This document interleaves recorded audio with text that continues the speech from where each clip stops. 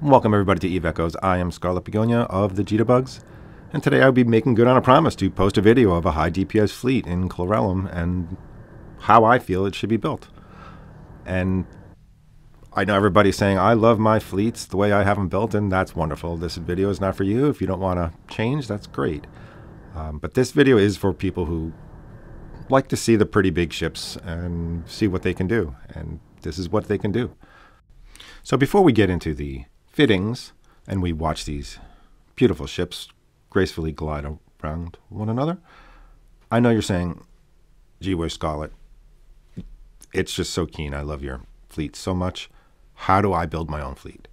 And it's simple. When you go and get a new phone, and you're going to get a new phone in your life, they're going to say, hey, do you want to trade in your old phone? And you say no, because where are you going to get, like they're going to offer you like $100 or something of the equivalent for it. Where are you going to get a tablet or anything that's going to play Eve as great as your phone? You're not. Not for $100, you're not. So keep it. And then that becomes another account. And now your new phone has your original account, and now you're put an alt on that account. Even better, make a whole bunch of accounts now, and then as you get old like me, you will have accumulated a bunch of phones, and you will have Eve accounts on all of them to play actively. Now, you see the build and the 36 kilometer optimal, which is a little excessive. I really build around 30 kilometer optimals, which is basically saying I want you to be applying very, very high percentage of your damage at 30 kilometers. And that's how I roll with my fleets. And I will explain why that number is that number as the video goes. But for now, you can just kind of go through the build, and you can see there are no defensive mods other than the one armor repairer on the ship. And that's how I built all 4 of these ships. The mid slots are all Nosferatu, Stasis Webifiers, or Target Painters. I tend to like Target Painters because once you click them on, they stay on for until you have to lock again, versus Webs, which like go on and off depending if things are in your range.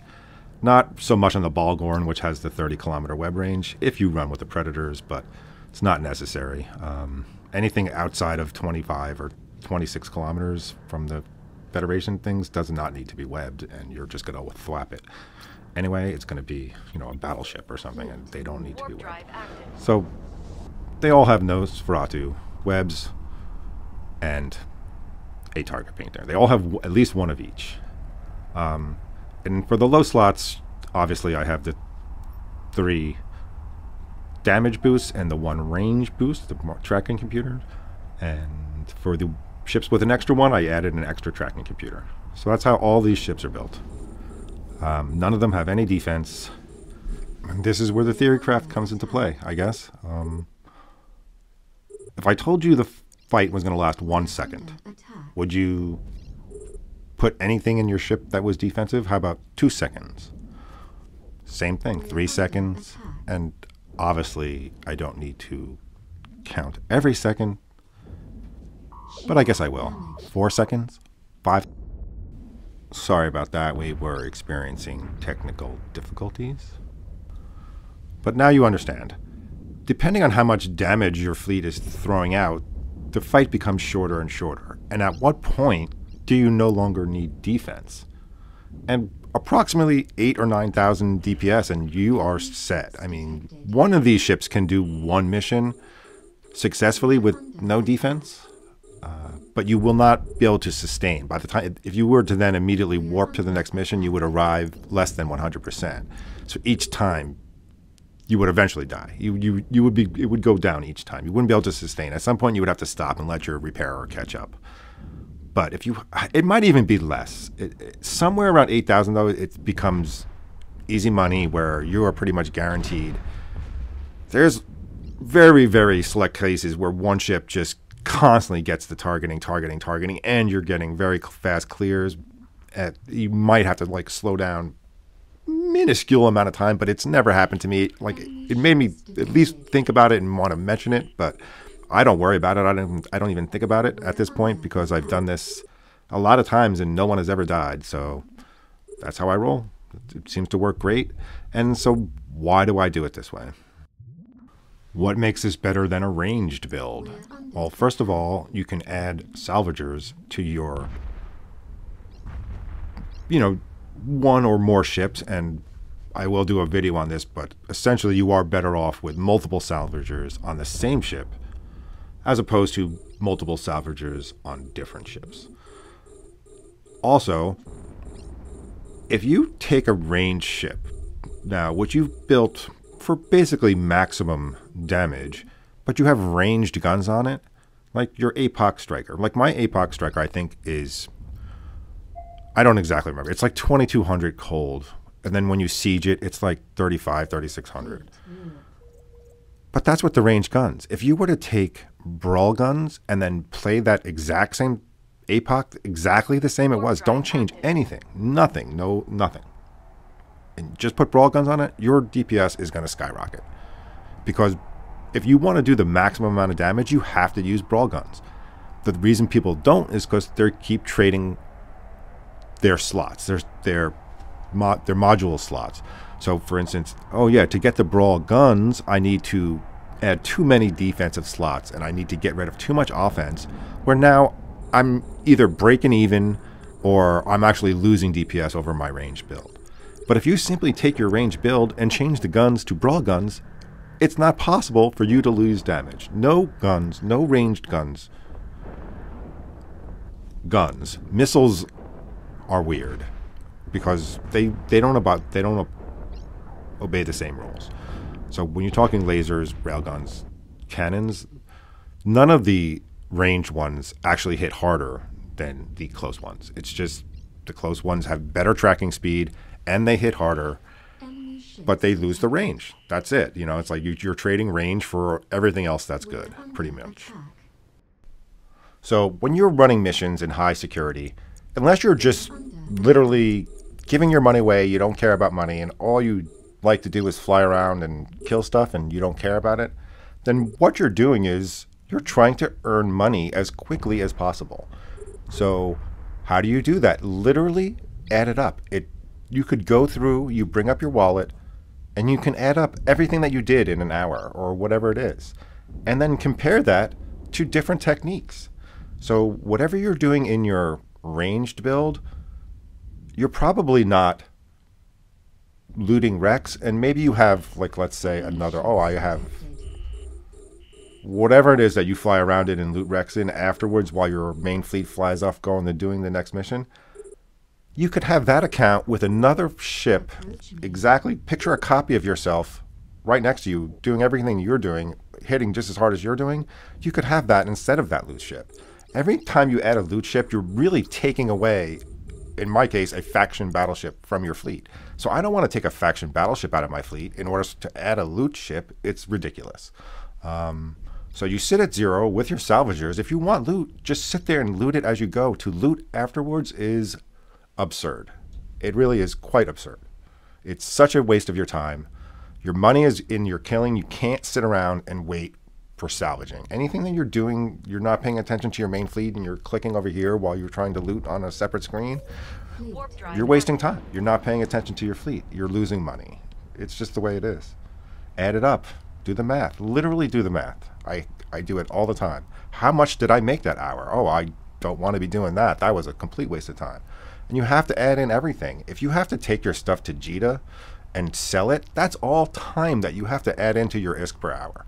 So all that loot, if you're going to waste time like separating what needs to be sold and all that, that all gets added into your mission time.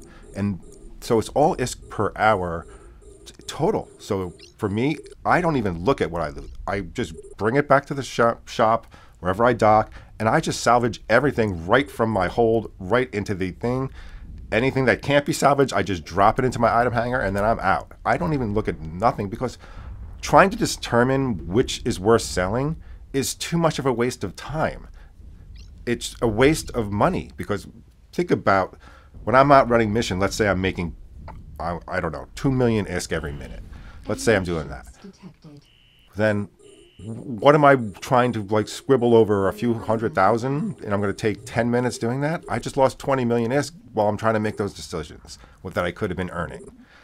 So you get it. You got to take your earning, how much you earn per minute, and then apply that to the rest of the game. So it's like if you're saying, okay, I want to earn so much amount in a day and then I'm good, then go do that. Then you can go PvP or whatever you want and have some fun. But I know personally I'm running 4 accounts. That's a lot of plex I got to earn every month just to run this fleet. And you got to, budget your time. You have 1 hour to earn ISK, go. And Null is amazing. And you can get crazy bounties there and yada, yada, yada. But there's an enemy fleet coming through. Everybody dock up. But it's like, oh, I only get 2 hours to play, and it's during this part of the day. And if I have to dock up for an hour and a half out of that 2 hours, then I just lost 75% of my day. So that's just my personal opinion that I think for a grind type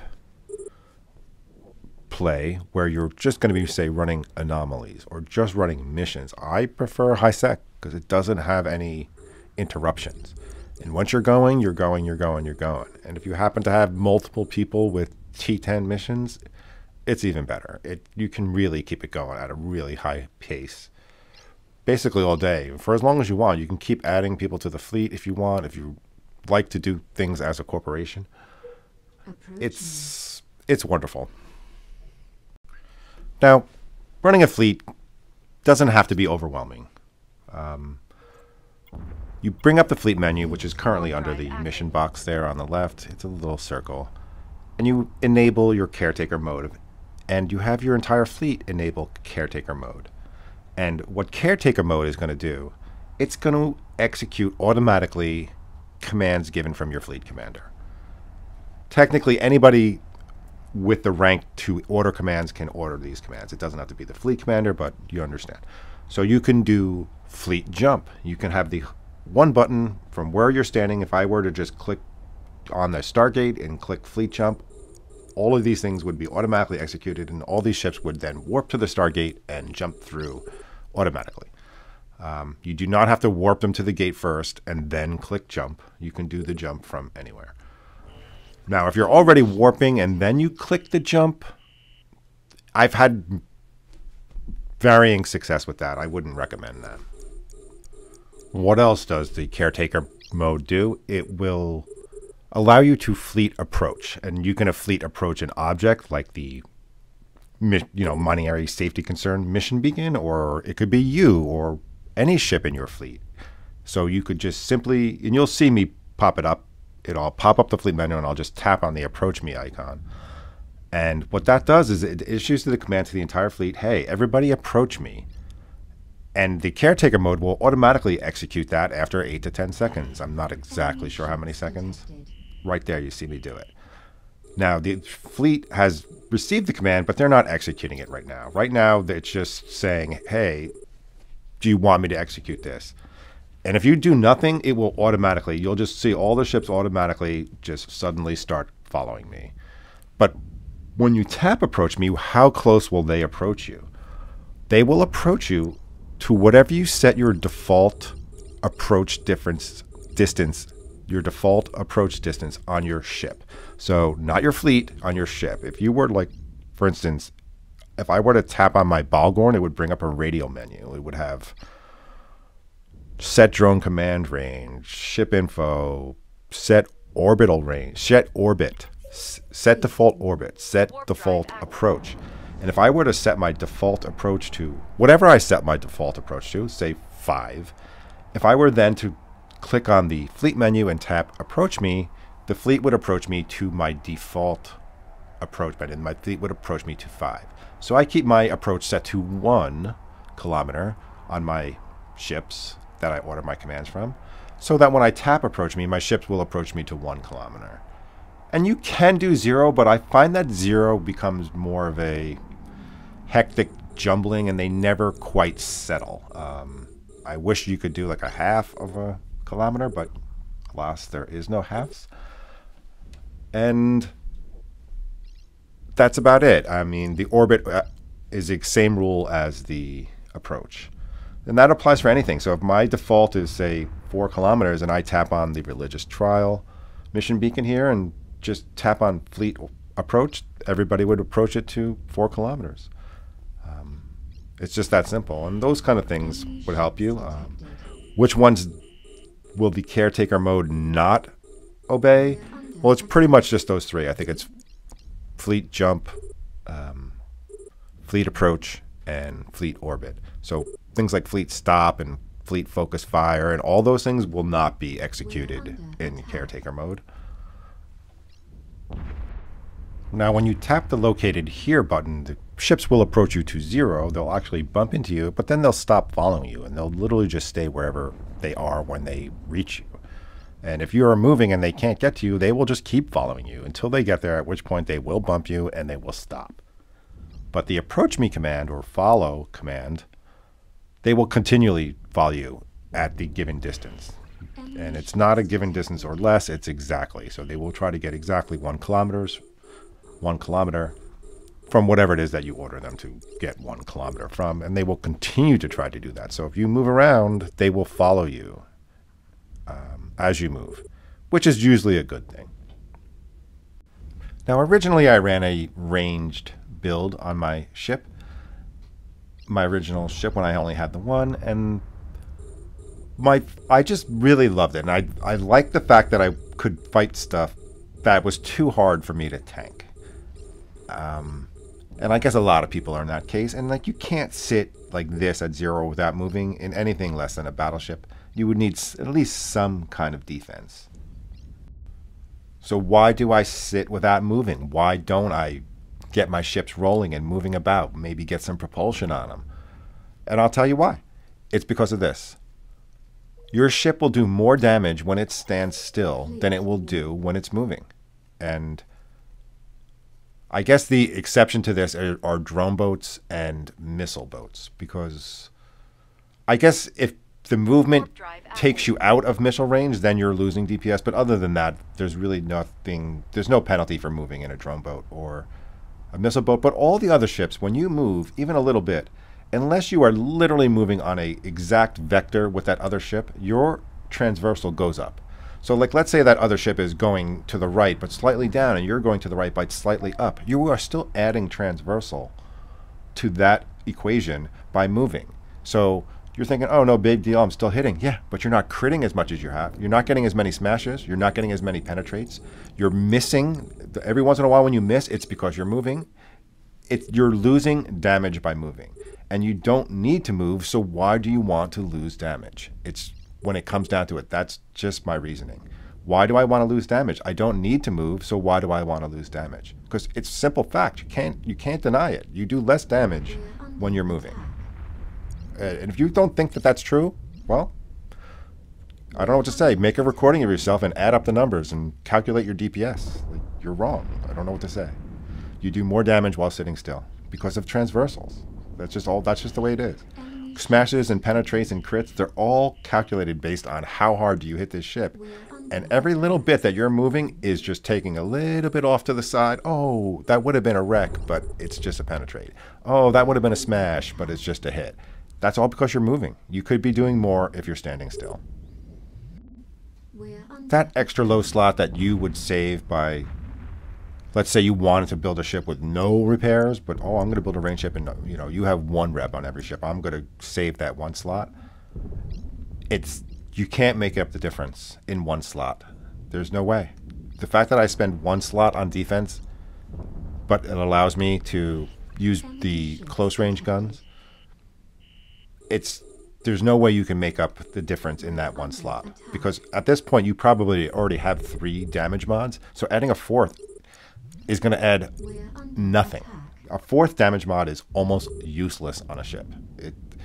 Unless you're talking about bursts and you're like, oh, I need to burst in pairs and stuff like that, fine. If you're talking about the burst and you need to be running pairs, sure, I get it.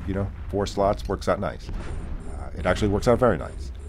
But the actual cold DPS by adding a 4th damage mod is negligible at best.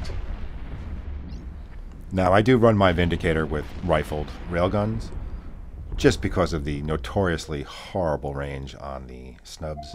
And I would have to then I wouldn't have to add a propulsion, but I would have to move my Vindicator into range in order for it to do any damage at all. And the math doesn't add up.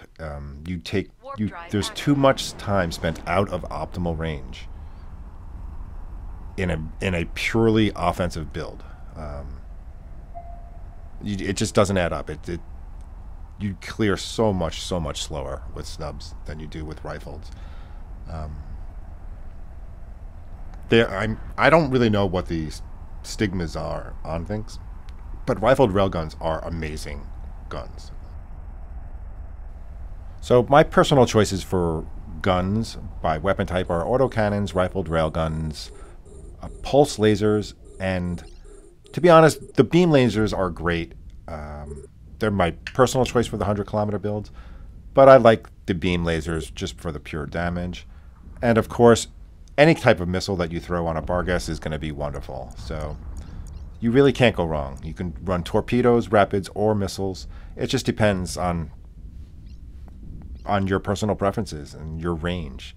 The torpedoes tend to be just at 30 kilometers, so they do tend to miss targets anywhere past that. But the rapids, they might not give you the numbers that you're looking for, but they apply damage so well, and they really will just kill as fast as any of the other weapons. Okay, so this is a good spot. You can see the Makaril is really taking a beating, and I guess it's happened earlier in the video. And the three little circles on the upper right, not the ones all the way at the top, that's my fleet. That's, well, obviously the health bar for you will be the circle in the center, but the other three in your fleet are those three little ones. And you can see the one of them is into the armor. And I do run my Makaril as an armor repair, not shield. And I highly recommend this if you're fighting primary lasers, because lasers just wreck shields when it comes down to it. So if you can get away with running an armor rep instead of a shield rep, and as a Makaril you'll have identical hit points for your shield and armor, so anybody trying to say that you should run it with shield and not armor, they're just wrong when it comes down to it. That's personal preference, and you should run it however you want. Shields will be harder on the capacitor, while armor repairers will be harder on the power grid. One shield rep will repair more in, say, a 1-minute cycle than an armor rep, but the 0% EM damage resistance on shields, coupled with shields with laser damage incoming towards you, which are doing 65% of its damage as EM damage, they're just going to tear through your shields. And the fact that you're repairing for more is going to mean nothing. You're going to have to then add. You don't have to, because the damage isn't that great for these missions, but one armor rep will keep up so easily, while one shield rep will really keep your capacitor challenged. Even in a Makaril, you will have to run the double Nosferatu probably to get away with a shield booster, while one Nosferatu will easily handle an armor repairer. That being said, don't slack on your support skills. Do not slack, and when I say slack, do not skip afterburner skills. Do not skip shield hardening skills, shield boosting skills. Do not skip all the generic skills in your ships. They are so important. Engineering skills can make huge difference. Oh my god, your capacitor is always empty, and no matter how you build your ship, you can't seem to get it stable. It's probably because you have no engineering skills. Your engineering skills are absolutely essential to building a stable ship for PvE content. This finally brings me to why I fight 0 to 30. Because it's always a range at which you're fighting in. You never simply fight at one distance. If you warp in at 100 kilometers, you have to cover a spawn range from 75 kilometers to 125 kilometers. But if you warp in at 0, you're only covering 0 to 25 kilometers. It does not get farther by going in the other direction because you're at the center of the circle, which allows you to build ships to apply damage in their optimal range the entire fight. There's no dealing with the fallout damage, and you're also building ships to be literally as much damage as possible. The only thing that you could do would be to take off the one armor rep and add one damage mod, which after you have 3 damage mods is basically adding nothing. So you're not losing anything really by adding the 1 rep, maybe a little bit of range, and that's it. But if you're fighting 0 to 30, you already have enough range. So there you have it. I mean, you can sit at 0. Your auto salvagers are going to go 0 to 30 kilometers. The drone salvagers are going to go 0 to 48 kilometers. Your webs are going to go 0 to 30 kilometers. Your main weapon, laser weapons, are going to be 0 to 30 kilometers. Everything screams, if you are laser especially, to go 0 to 30 kilometers. Now, as I sit here watching this, I realize people like to see things fail. They watch this video hoping that it would go epically wrong and one of my ships would blow up. So what I'm going to do is I'm going to do what I used to do in EVE Online, and I would spend, I forget what it was. It was a simple amount of money, 50 million, let's say. And I would build the best ship I could out of that 50 million. And I would just go out until it blew up, basically. And I would use a blank clone, no implant. And I built a worm once. I honestly, to this day, don't think it ever blew up. I would do ridiculous things in it, and it wouldn't die. I would do stupid things in it, and it wouldn't die. It just was the ship that wouldn't die. It was an amazing little thing. Anyway, that's it, everybody. Thanks for watching. I am Scarlet Begonia, and it's time for the Jitterbugs to go. So hit that like, hit that subscribe, do that thing you do. I hope to see you here in New Eden. You can find me over in Chlorellum most of the time. Come on by and say hi. Warp drive.